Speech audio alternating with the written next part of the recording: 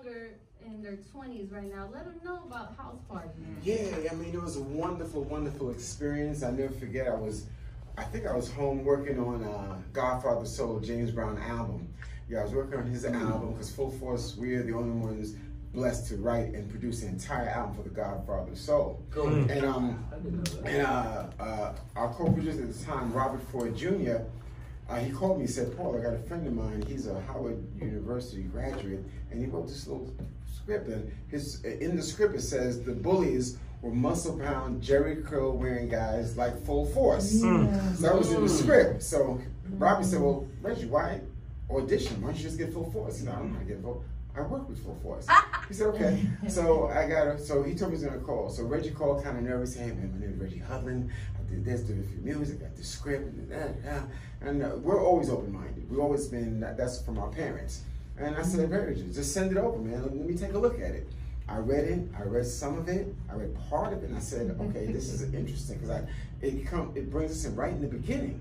So I did what I normally do in situations like that. I called Lou, because Lou has been doing videos and film with us ever since we were kids. I'm talking about 10, 11, with projectors and all that kind of thing. So I knew that was his wheelhouse. I sent it to Lou, and I went to the gym. I said, Lou, holler at me when you call back, tell me what you think.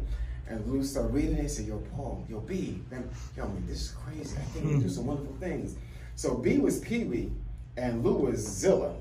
Wow. So Lou said, yo, B, I'm gonna change roles with you. I'm gonna be Pee-wee. I'm gonna talk like this throughout the whole movie, throughout the whole thing. That's gonna be my thing. You know? And Paul, you always stepped, you're the lead guy anyway, and that was it. So it was wonderful, the energy. I mean, we wrote everything that you see us do in the movie. We rewrote everything.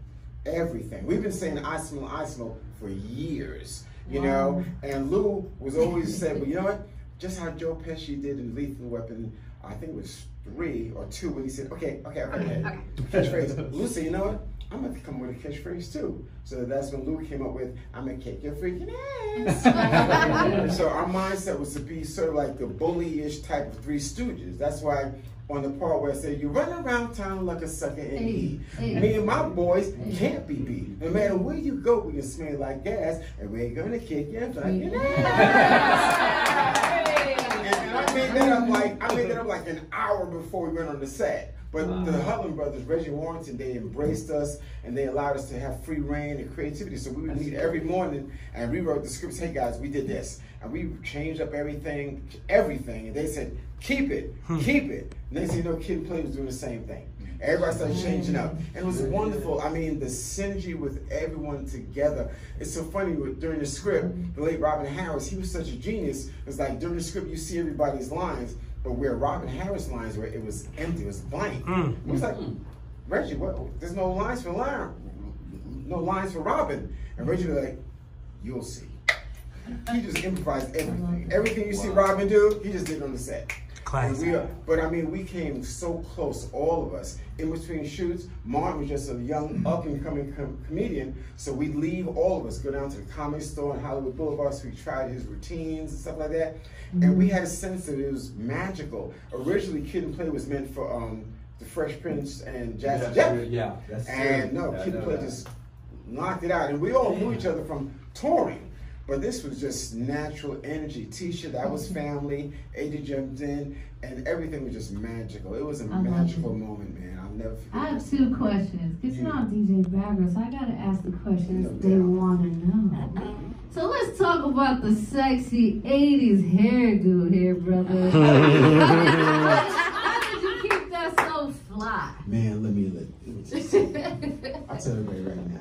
If they bring Jerry curls back to South, I'll be the first in line. I love my curls. I was like, spat every time. And you know, I was always able to tell the weather with my curls. If I'm down south, I'm like, oh no, it's gonna fall this way. But if I'm in LA, oh, it's gonna fall this way. I love my curls. And see, back then, everybody had Jerry curls. But because our image was twice personified, it just made it bigger. But that was the thing, and I loved it, man. And my headband thing, that was my thing.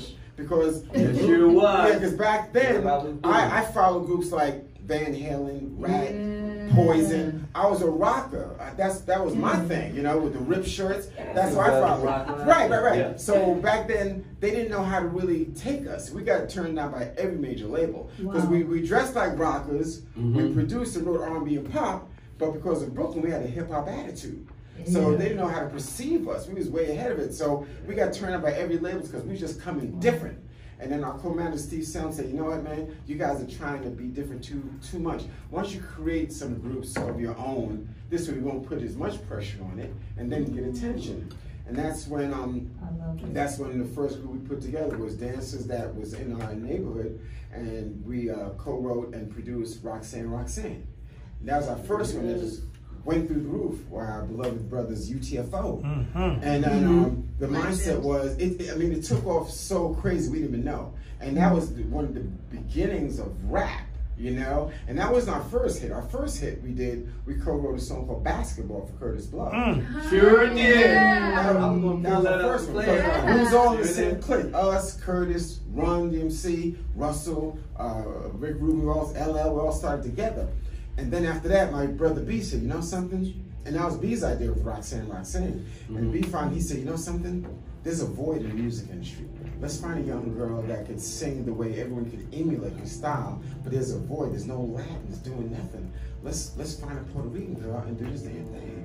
So Mike Hughes, who worked with us at our equipment, he used to go to this club called the Funhouse. And he found this young girl who lied to us at the time. She said she was 18, but she was really 16. And we said, okay, we'll bring it down. So here she is, little Lisa, coming to our Brooklyn basement, and you know, we're there, and she's like, what the hell, I do a smell? She's a little nervous right now, you know? But then I said, sing something, and she sang something that was a little off. So I said, sing this. I said, well, you know, I know Sheena East. I said, for your eyes only for you. And I had to sing that, and she sang. I said, guys, this is our star. And at the time, I think one of our favorite groups was Duran Duran, and so we came up with Lisa. And the guys, that's your double name. And then came Lisa's Coach Jam. So the first thing was Lisa's Coach Jam with Full Force. My brother B wrote I Wonder If I Take You Home, and back then no one was doing a drum beat with the bass line. The beat, dum dum dum dum dum dum dum, so beat, dum that, nobody was doing that. So he married that together, and I Wonder If I Take You Home took off. Yeah, it took off. I mean, it was just exploded. So now there was a bidding war between Warner Brothers and Columbia on the guys that created Roxanne and Lisa. You know, and the rest is history. I mean, there's so much history, you know, and it was a golden time, you know. That was a golden time. That's amazing. Before we get to my girl Laconda, one more question for my guy Paul, because I gotta ask, give us the craziest groupie story that you have. You really want that? Did they hide in your hotel room? Did they come, you know? All of the above. Okay. There's so many. Well, there's so many because because back then nobody was doing what Full Force was doing. By that I mean we would do a move called an Alice Sandwich. The Alice Sandwich is, you know, we bring a girl on stage, she'd be in front, Lou would come behind her, I'd pick them both up, and their legs would be dangling, we just humping. Because one of our biggest records was a song called Alice, I Want You Just For Me that I wrote because I was a Honeymooners fanatic. Yeah, but then after that, we would do the Paul Anthony strip. I know. Are you going to show us a little sign? So, you know, I would strip down in my bikini briefs. I do mandatory bodybuilding poses. Nobody was doing that. Right. And then after that, Louis said, okay, we're staying at the Marriott Hotel. We're room so-and-so, so-and-so. Damn it. Yeah. But for me, one of the craziest, you know, it's like, there's so many. Like, you know, the night, you know, maybe the night, because once again, I used to pat myself off the Rockers. And the Rockers was beasts when they was on tour. All right, so one of my good friend Ace, Paul Stanley from Rock Group Kiss, me and him would talk. So you know, I seen how they would do things. So there's times where you know, the nights there'd be nights where it would be a body count, you know. So it'd be like, okay, cool. I took care of 7 women that night. I'm chilling when I get to the next town. So I get to the next town, I want to chill, and I'm like, oh man, I'm gonna chill, relax.